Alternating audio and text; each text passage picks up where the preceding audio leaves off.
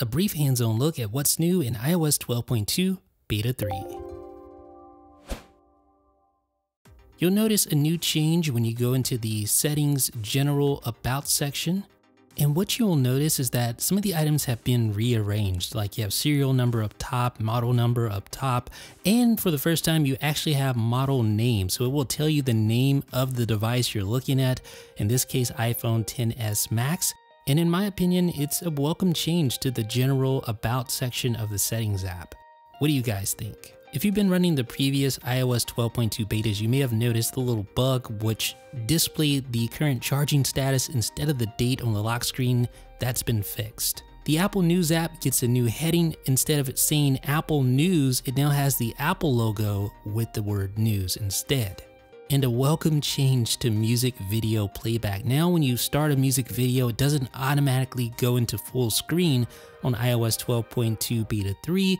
It plays within the normal view of the music app, and you can make it full screen if you wish. And in the latest beta, you'll notice a new switch for the Apple Store app. Notice what we'll find here when we go into Siri and search.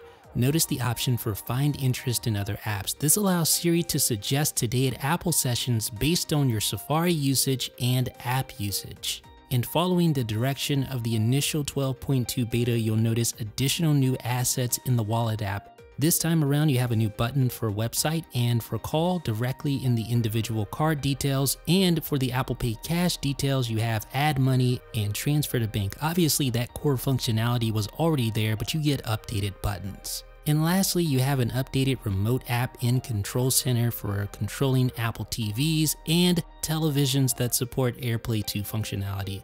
So this redesigned remote looks a lot like the actual physical Apple TV remote in that it is dark black with the gray accents.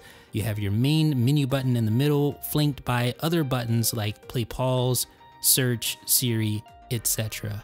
And of course you can use the menu at the top to switch between controlling different devices. And as was introduced in the previous beta, that same interface will pop up whenever you access the remote control shortcut from the AirPlay 2 Control Center controls like that. So ladies and gentlemen, what's your favorite new feature in iOS 12.2 Beta 3? Sound off down below in the comments section. This is Jeff with 9 to 5 Mac.